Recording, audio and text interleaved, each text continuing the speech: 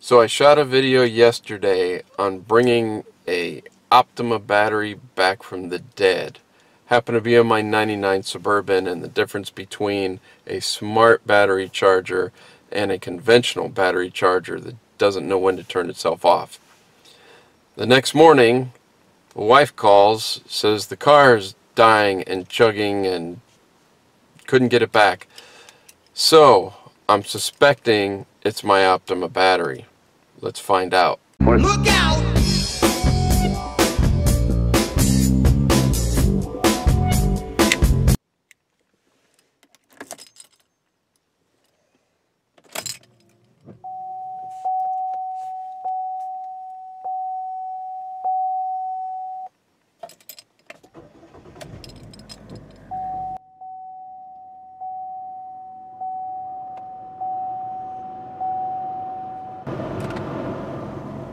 Seems to be doing okay, but we do have a check engine light. Let's see what we got going on under the hood. We'll check battery voltage first, and then we'll get out the scan tool.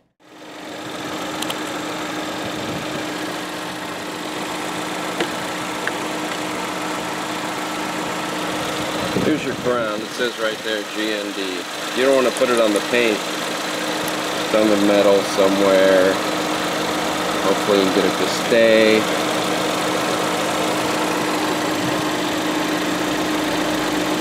And we have good charging. So the alternator's doing its job. Looks like we've got some other issue. Don't forget to turn off your meter. Okay, I've got my handy dandy Bluedriver Scan Tool. Let's see what we got. Okay, she's plugged in. Let's start the app. Car's been running now for almost 10 minutes, if not longer. Seems to be running fine. Okay, it's connecting. You'll get a blue flashing light when it's connected. And we're going to read codes, check engine.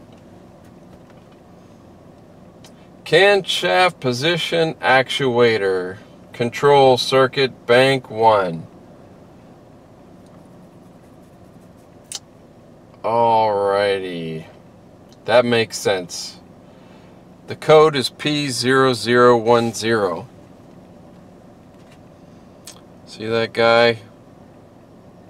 So that makes sense. Seems to be running okay, but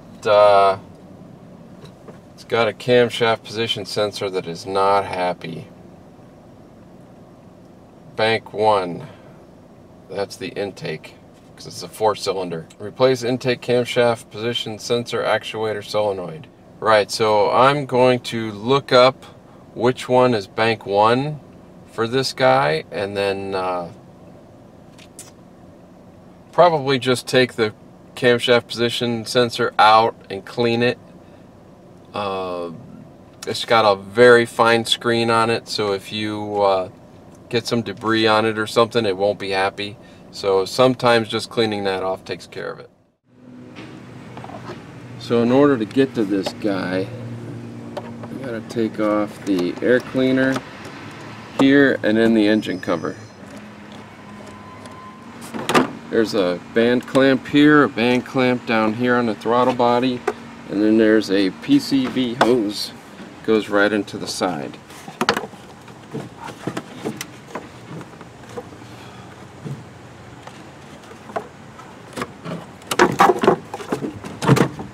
She's off.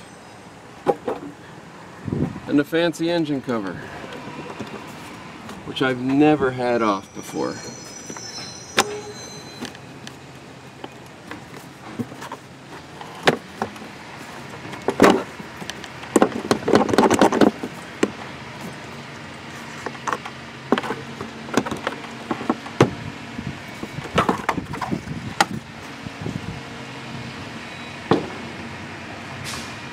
Okay, you've got to take the oil cap off to get that cover off. Imagine that. Okay, here's your two sensors. Bank 1, bank 2. I'm assuming. Check me on that. Okay, with the engine cover off, we can get to these here. Need a little screwdriver.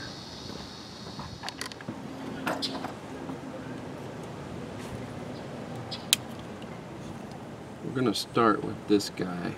This is the intake side.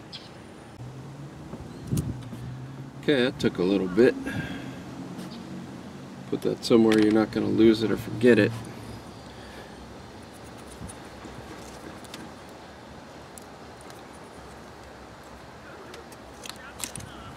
That cable comes off. If you got a bunch of debris down in here, you want to make sure you vacuum that out first before you do this. 10mm socket.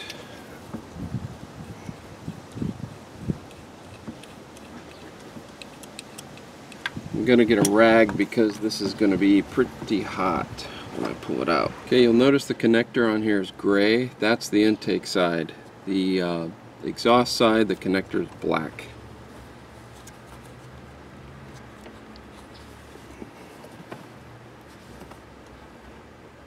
Sometimes these need a little bit of persuasion to get out. Okay, just a little bit of persuasion with the screwdriver. And she is out.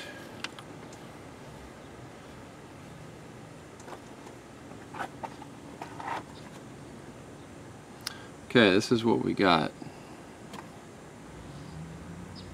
I can see just a little bit. Don't want to lose that. See just a little bit of dirt in here. Actually, shouldn't be anything like that.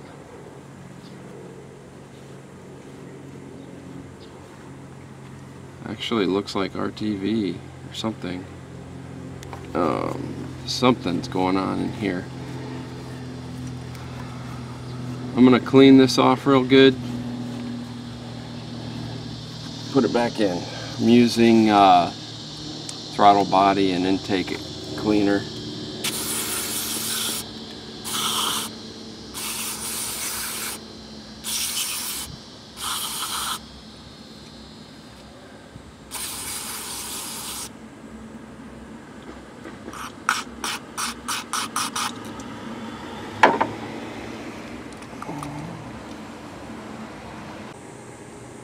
Okay, this one is ready to go back in.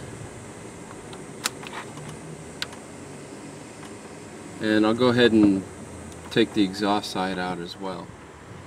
Okay, I'm going to go ahead and do the exhaust side now. See what that one looks like. This is a good opportunity to really see what's going on.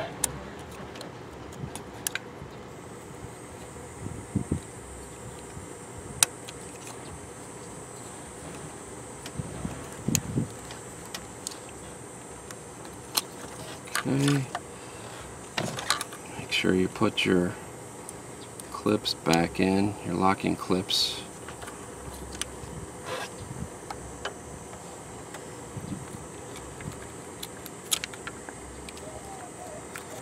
Get any junk away from the bolt, from the hole.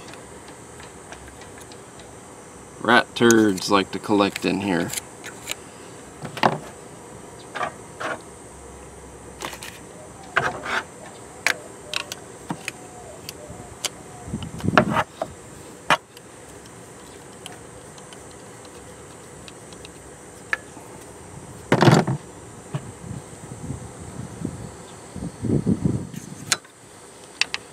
Okay, so it's loose.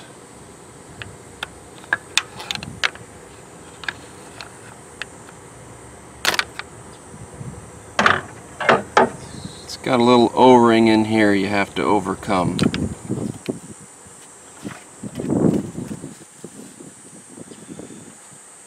This one looks okay, but look at all this gunk here. If there's ever a reason to change your oil sooner rather than later, this is it.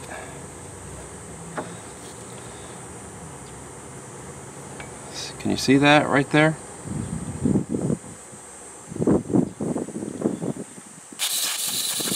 Get rid of it.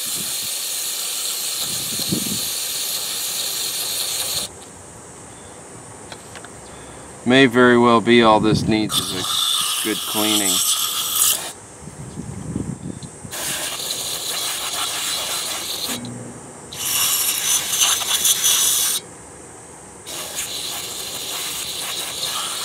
I'm very surprised. There shouldn't be any dirt in this whatsoever.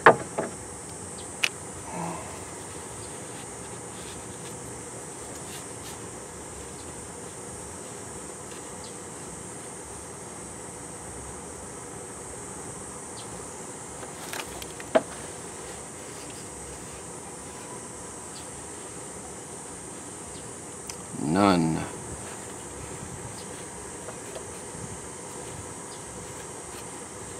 Want to make sure your O-ring is clean.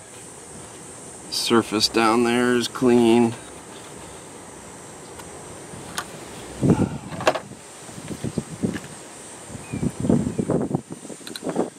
And back in she goes.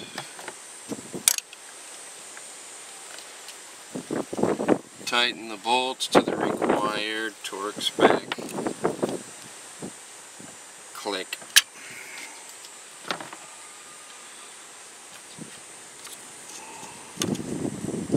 These normally just fall where they're supposed to go.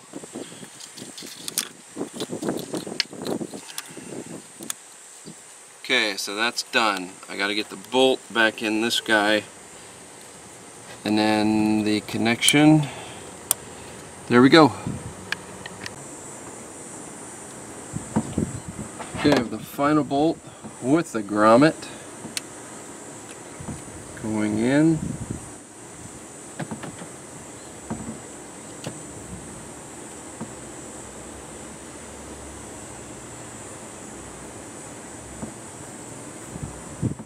Click. Okay, now let's put her back together, see what she does. I don't know about this engine cover. This is nothing but a big HHR, and my HHR does not have this.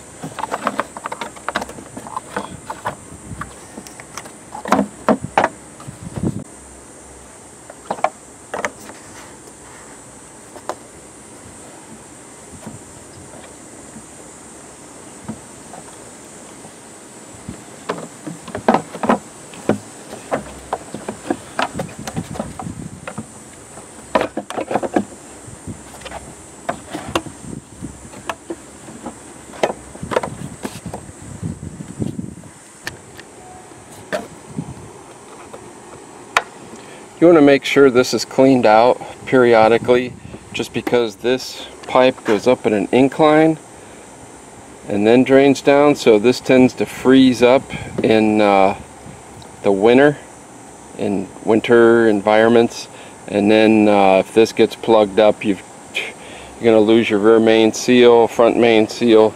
It's going to be ugly, so you always want to make sure this guy is clear. And it's just a matter of taking it off with the valve cover, spraying some cleaner through it, then sticking it back on. Now I'm going to tighten up this band clamp and the band clamp down there on the throttle body, and then we'll start it up.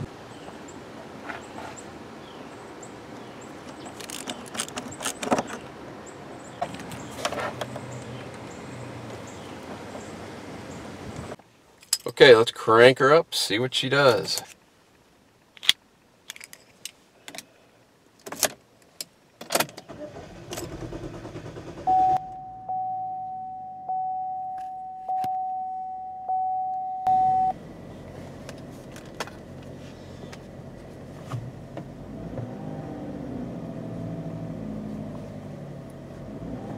Seems to be running fine, nice and smooth. Now let's check our scan tool. Come on.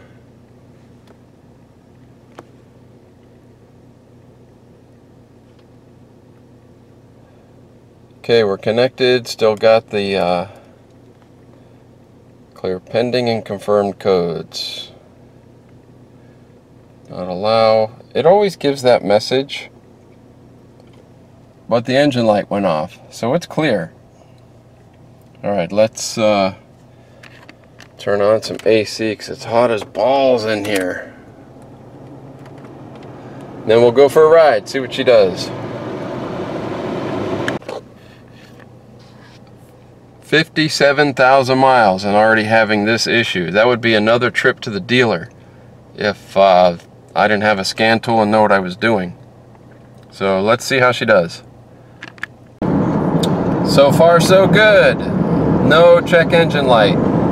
I've driven a little bit. Gonna drop the car off to wifey and get my Suburban back. Thanks for watching. This might have just been stuck.